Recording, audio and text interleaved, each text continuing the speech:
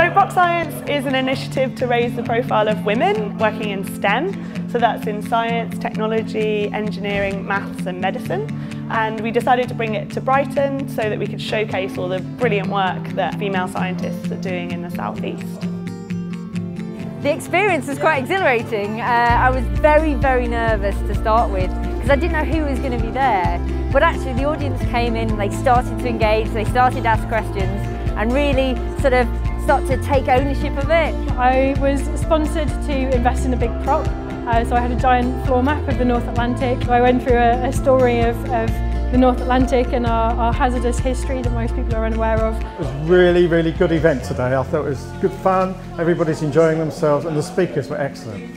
I heard about Soapbox Science in September when they first started planning it, and I know how important it is to try and promote women in science and try and get people to see that ladies do science, so I was really engaged in it from the beginning.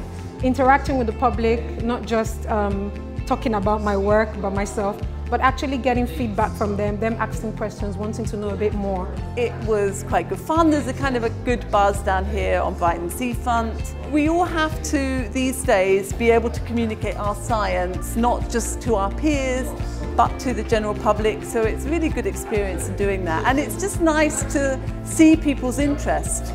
We spend a lot of time talking to other academics, and that's one type of language. But I think it's also really important that we can make sure that our own research is relevant to the public and that they see the benefit.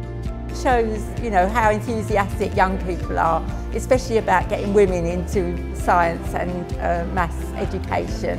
And I think that it will encourage people in the future. You do science most of the time because you love it, and sharing that enthusiasm with someone, you never know, you could potentially inspire someone to become a scientist.